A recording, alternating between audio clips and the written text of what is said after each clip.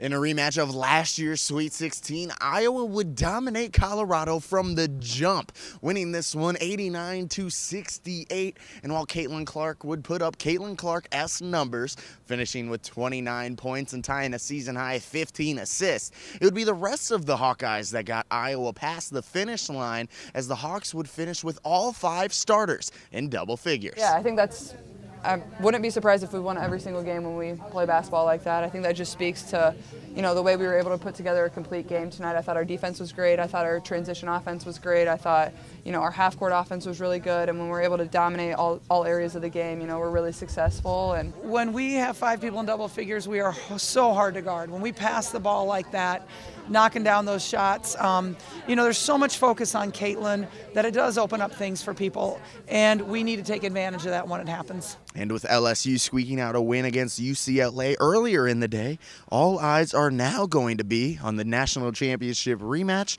taking place in the Elite Eight. It's going to be tough, but it's what everybody's wanted, right, since last year. I mean, you probably polled anybody in women's basketball. Let's see that rematch again. And you got to beat everybody to get what you want.